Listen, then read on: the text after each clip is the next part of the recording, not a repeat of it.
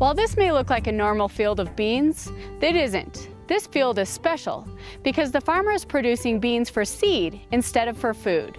You've probably seen farmers planting seeds in the spring, but have you ever thought about where those seeds come from? Plant breeders work hard to develop seed varieties that perform well in specific climates and produce feed, food, fiber, or other products that we in turn use.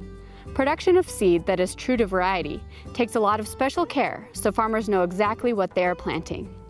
In order to ensure seed purity, quality, and yield, federal and state laws provide for a process of certifying seed.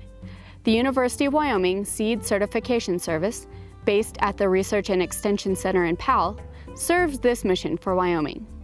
Farmers who produce seed crops must meet strict standards in order to be eligible for sale as a class of certified seed. The certification process, done by the Wyoming Seed Certification Service, includes field inspections and laboratory testing. Seed can be certified as foundation, registered, or certified seed. Behind me are seed inspectors at work. So the next time you drive by a field of beans or alfalfa or eat cereal made from wheat, consider how much work it took to produce seed for that crop.